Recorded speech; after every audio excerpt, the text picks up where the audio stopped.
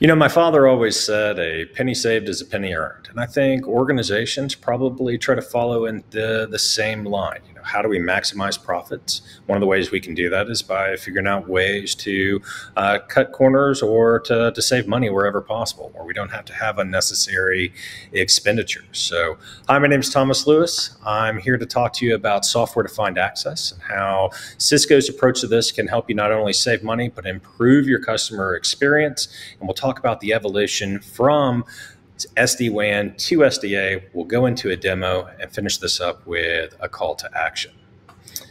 You know, so when I think about SD-WAN, when I first came on board Cisco 10 years ago, that was the really big deal.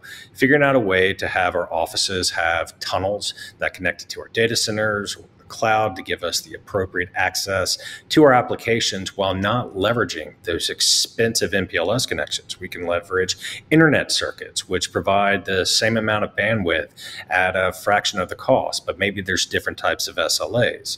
SD-WAN had the intelligence to figure out if these tunnels were healthy enough for our applications to flourish and what that experience looked like, and we could move over to different tunnels when necessary to ensure that that experience made a whole lot of sense. Now, that evolution evolved into SASE. And especially when we saw COVID hit and other pieces, workloads, users, devices were no longer inside just these corporate offices. We saw them move into homes, into coffee shops, into parks, and the applications themselves have grown exponentially during that time.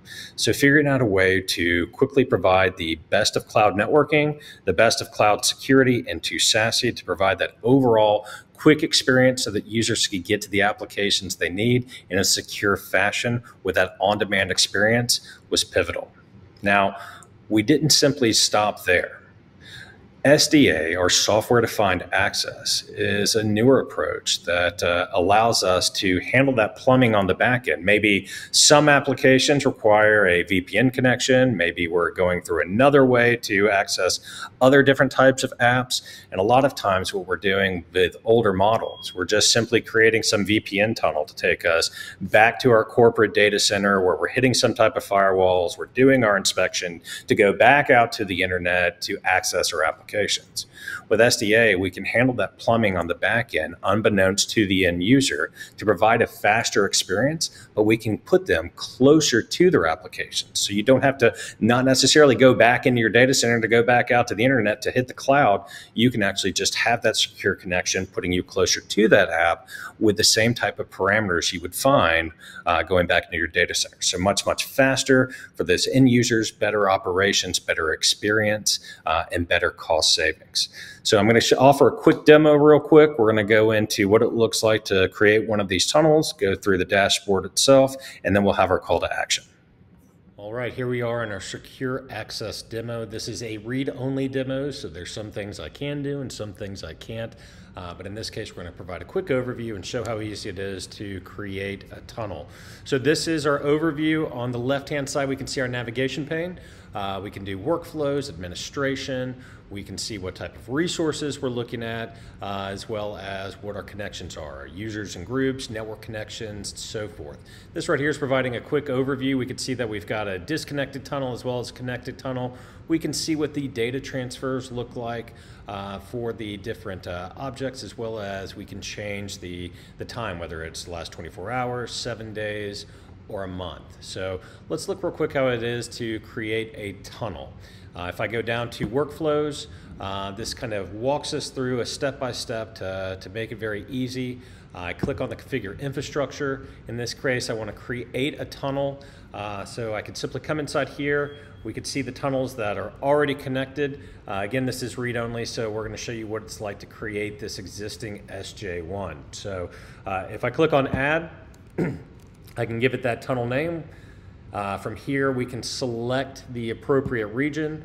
We'll select US Pacific Northwest, and then the device type, and this will be an ISR. Once we click next, we can give this a tunnel ID. So this would be, for example, SJ1. And then we want to do the passphrase, which will be the secure access number 1. Here, and actually we're going to name this demo SJ1. Now, for the routing perspective, I actually want to do an autonomous system.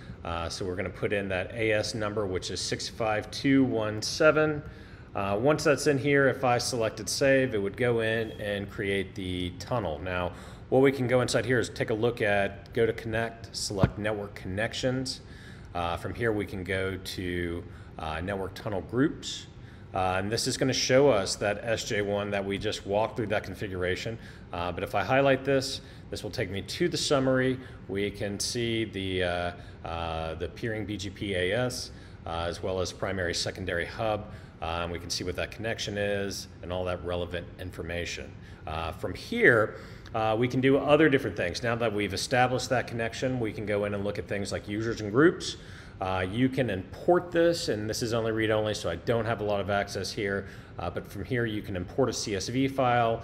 You can add Active Directory, the world components, your Oyster. Once you have those pieces added, then you can start doing things like traffic steering, setting up zero trust, virtual private networks, and so forth. So all of this is very, very easy. It's supposed to be intuitive and very seamless to walk through. So I hope that makes a lot of sense. All right, well, that concludes our SDA demo. The call to action is to scan this QR code that's going to take you to our Cisco SDA homepage. We're going to find more information and a deeper dive into the content that I provided here. If I am your SE, please feel free to reach out. If you're accessing this from my YouTube channel, you can always try to contact me there. And I always recommend that you get in touch with your Cisco sales team. Thank you so much for your time, and I look forward to speaking with you again next month.